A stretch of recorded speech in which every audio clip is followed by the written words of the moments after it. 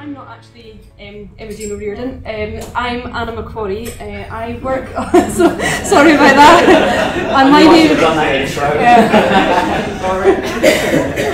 And my name is even harder to pronounce, even for people in Scotland. So really, don't worry about it. I am the Museums Officer for the Scottish Archaeological Research Framework, and I worked with Emma during her tenure as SCARF Project Manager until she left the post in April this year, to be followed on by Helen Spencer, who's here today as well.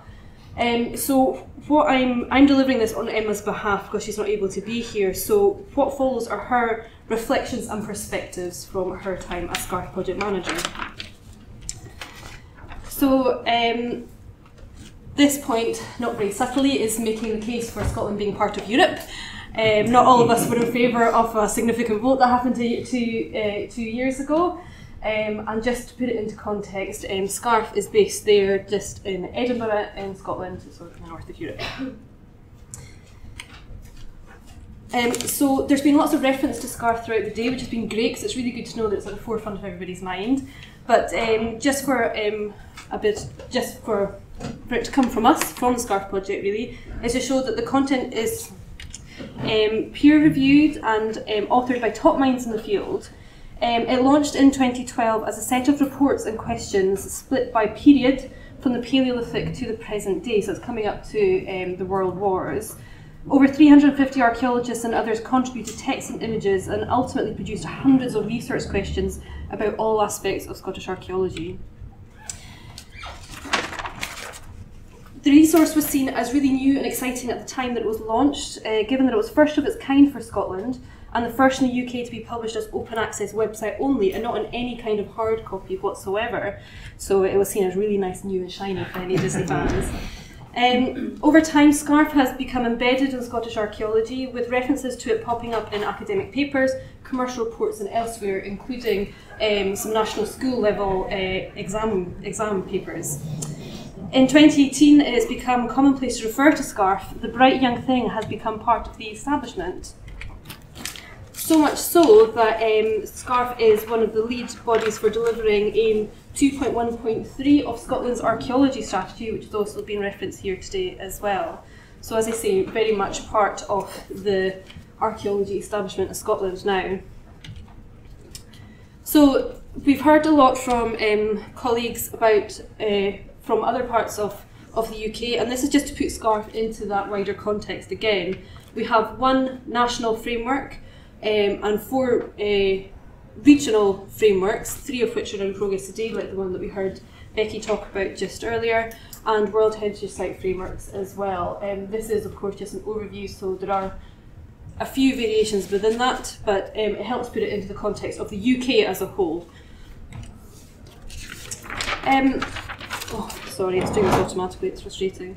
There hasn't been any overarching strategy of the research work being carried out, hence the variation between the different, hence the difference in Scotland to the other areas. Significant differences persist between the manner in which research frameworks have been initiated, who's delivering them, how the findings or results are being disseminated, and crucially how they might be updated going forward. Yes. So here, oh, sorry, it's really, really frustrating. No. Now there's a lot of text on this table, and I won't ask you to try and take it all in just now, but really this is just to emphasise the difference from these research frameworks at the top here. And thank you for the updated title, Becky, because I realised that we have, I've misreferenced your research framework there. I've called it by the old title, but that is a SURF project, or as was Our Islands Are Past.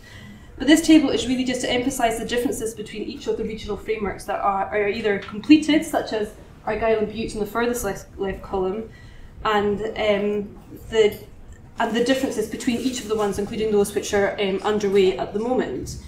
The differences include the funding and funding resources, the number and the type of people involved in the consultation and creation, method of dissemination, some of which are yet to be decided even for projects currently underway, and again the means of updating in the future. So as you can see, huge variety in all kinds of figures, whether it be people, time taken, time allotted for the production, funding costs, and also the dissemination of them as well. So just to focus a little bit on RARFA, the Regional Archaeological Research Framework for Argyll, this little infographic nicely summarises some of the content that went into it, and this chart on the bottom right shows the content map of the framework as it is on SCARF. This will hopefully help put it into context slightly, realising that regional frameworks can be somewhat meaningless if you're not familiar with the kind of wider context of what it is that we're talking about. And it also gives a pretty clear indication of just how much work was involved, and this is for what is a relatively small part of Scotland. I mean, it still covers a big landmass, but it's not a huge, massive geographic area. Yes.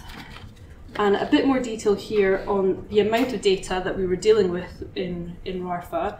And as I say, it's just one geographic area, but the numbers here can speak for themselves.